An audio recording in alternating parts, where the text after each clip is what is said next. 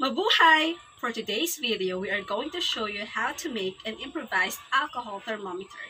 But before that, let us first discuss what is a thermometer. A thermometer is an instrument that measures temperature. The mechanism of a thermometer was based on the principle of thermal expansion and contraction, which states that when a substance gets hotter, it expands to a greater volume. Moreover, as the temperature of a liquid inside the thermometer increases, its volume also increases. Notice that the liquid in a thermometer is enclosed in a tall, narrow glass or plastic column with a cross-sectional area. In line with this, the increase in volume, which results in the increase of height of the liquid in the column, is directly proportional to the increase in temperature. On the other hand, a decrease of temperature results to the decrease in height of the liquid inside the thermometer. Temperature measurement using a thermometer is important in a wide range of activities, including medical practice, laboratory experiments, and scientific research. Objectives: to be able to create two identical alcohol thermometers, to calibrate both thermometers using the freezing and boiling point of water as reference points, to design and conduct an experiment that can be used to explain the occurrence of land breeze and sea breeze using the improvised thermometers, and lastly, to explain the science concept involved in the operation of thermometer.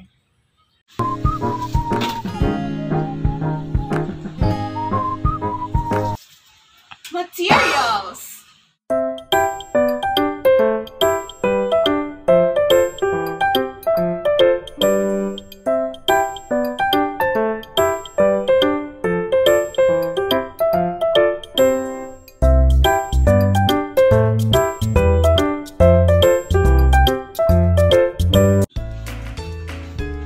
Improvisation time! Now, let's start improvising our own alcohol thermometer. Add an adequate amount of alcohol to the bottle or fill it about halfway up. Add a couple drops of food coloring to the alcohol. The clear drinking straw will become the narrow tube of your thermometer. Use a permanent marker to make small marks with a measurement of 0.5 inches based on the standard mercury thermometer. Put the straw inside the bottle. Adjust the straw so that the end is immersed in the liquid but does not touch the bottom of the bottle. If the straw touches the base of the bottle, the alcohol won't be able to travel through it and your thermometer won't work. Use the modeling clay to seal the bottle opening and to hold the straw in place. Make sure that the clay forms a tight seal around the straw and over the bottle mouth, but don't close off the straw's opening. Label the water level at room temperature. Look for the liquid level inside the straw and use a permanent marker to draw a line on the bottle. Take a reading from a standard mercury thermometer to find the actual room temperature. Write it down next to the line on the bottle. Set the improvised thermometer in a container of hot water and label it. Fill the bowl large enough to hold your thermometer with hot water. Put your improvised thermometer and your standard mercury thermometer in the bowl and watch the water level rise in the straw. Once the level stops moving, make a line on the bottle or straw with a marker and label it with the actual temperature of water using the standard mercury thermometer. Test your improvised thermometer in cold water and mark the bottle with temperature. Put the improvised thermometer and the standard mercury thermometer in another bowl with cold water. Notice how the water level in the straw goes down the longer it is on the water.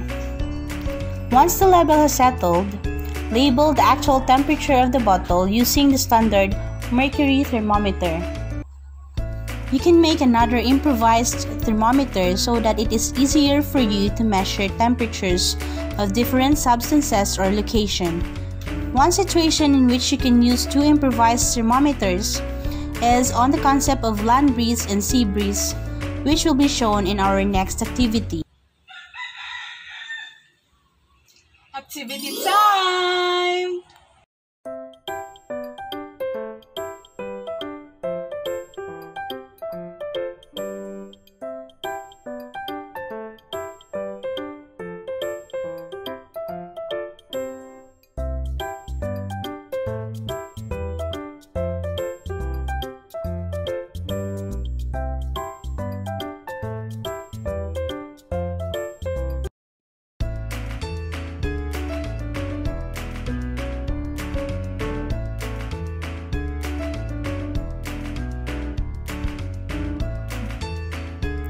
Measure the initial temperature of the setups, the sand and water.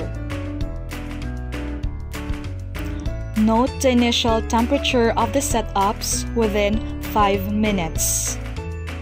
Place the setups for 3 hours in an open area with direct sunlight.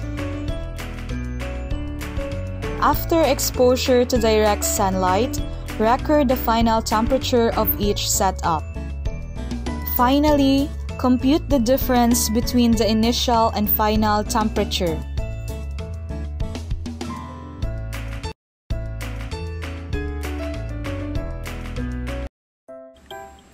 The temperature differences between land and water that creates a distinctive wind pattern is an example of thermal circulation.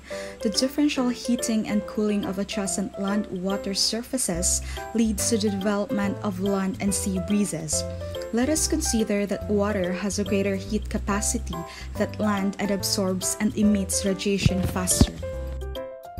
As the name suggests, the two breezes occur in coastal areas or areas with adjacent large water bodies. Water and land have different heating abilities. Water takes a bit more time to warm up and is able to retain the heat longer than the land does. In the day, when the sun is up, the land heats up very quickly and the air above it warms up a lot, more than the air over the water. The warm air over the land is less dense and begins to rise.